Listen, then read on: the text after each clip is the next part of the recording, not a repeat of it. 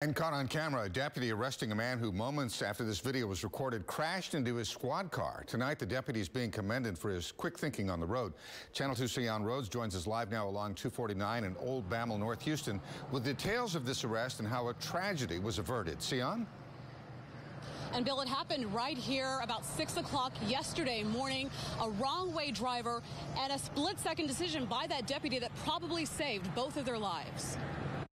This dash cam video shows the peaceful ending of a dangerous early morning encounter for a Precinct 4 deputy on Highway 249 in Old Bammel, North Houston. Goes a very short distance and sees a vehicle coming right at him with headlight. Behind the wheel, 40-year-old Nulvin Santiago Rodriguez. This suspect had an opportunity to go around the deputy, but of course, part of being a impaired driver is they fixate on what's right in front of them.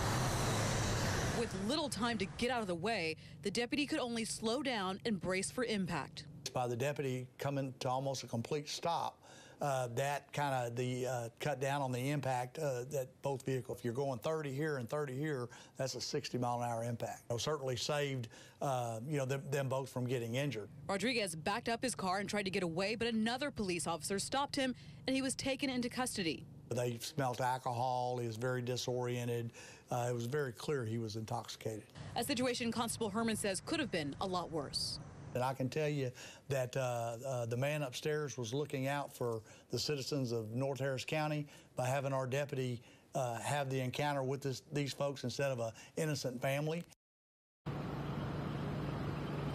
Now, Rodriguez was arrested, charged with DWI, and taken to the Harris County Jail. He posted $500 bond, but he's not free to leave because there's an immigration hold on him now. He'll be released to federal custody. Reporting live, Sion Rhodes, KPRC, Channel 2 News.